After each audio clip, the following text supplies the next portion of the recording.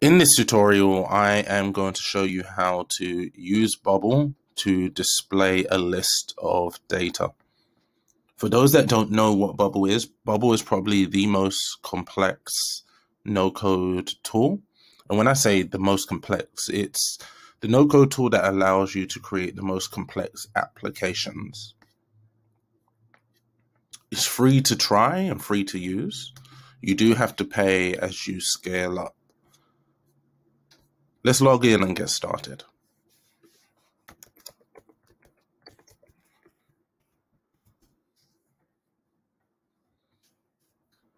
So when you log in, you'll be met with your dashboard of projects or your dashboard of apps. I'm going to click on New App. I'm going to name this Grid List Tutorial. You can name yours whatever you want. You just have to fill in some of these details. And we're going to create a new app.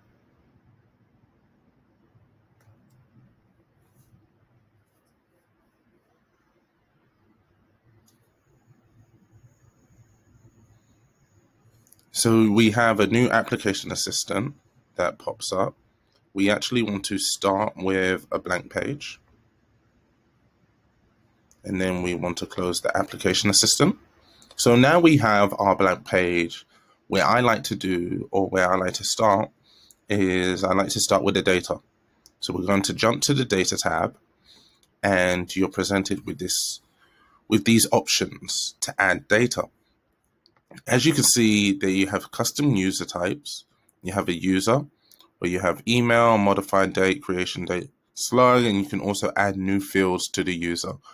We're going to create a new data type to store movies, and we're going to name this movies. So here we have a type called movies, but we need a new field because we want to actually store the title of the movie, and this is going to be the data we're going to display in our UI. So we're going to create a new field. We're going to call it title, and we're going to give it a type called text. There's other types, but you just have to say what type of data you're working with. And that is setting the foundation for our movie collection. What we actually want to do is go to app data, and we want to go to all movies, and we want to give it a couple entries for now. So we're going to give it Superman. We're going to give it Batman. And we're going to give it Spider-Man.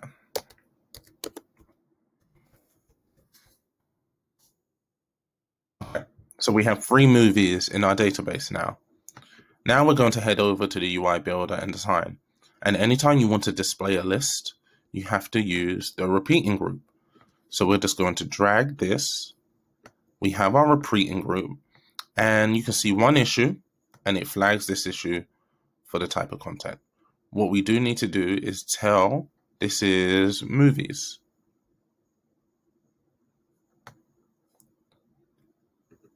Then we need to do a search for movies. Next, we need to actually display the text. It doesn't just pull in the text. You have to create the elements inside the list container to actually display certain elements. So we have our text here. And right now, all you can see is edit me, but what you can see is this copying it into each row. We're going to change this. We're going to remove this and insert dynamic data. And we're going to do current sales movies.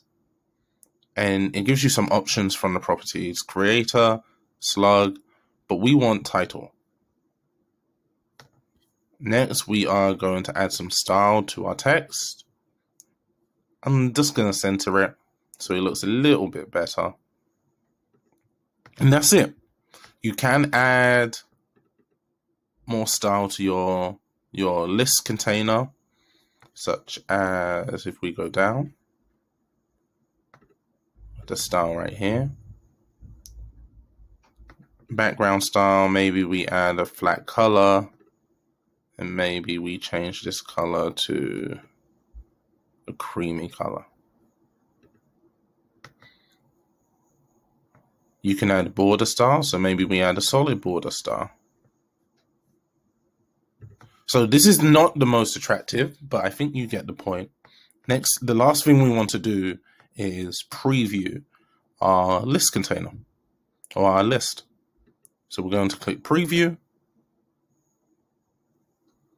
And as you can see, we have Superman, Batman, Spider-Man, and we're now displaying the data in our table. To actually add and remove data is another process where we actually have to get into workflows and logic, which is beyond the scope of this particular video. But if you enjoyed this video, please don't forget to like, comment, and subscribe. It helps the YouTube algorithm. If you have any questions, feel free to reach out to me on social media or just put the questions in the comment section. Happy hacking.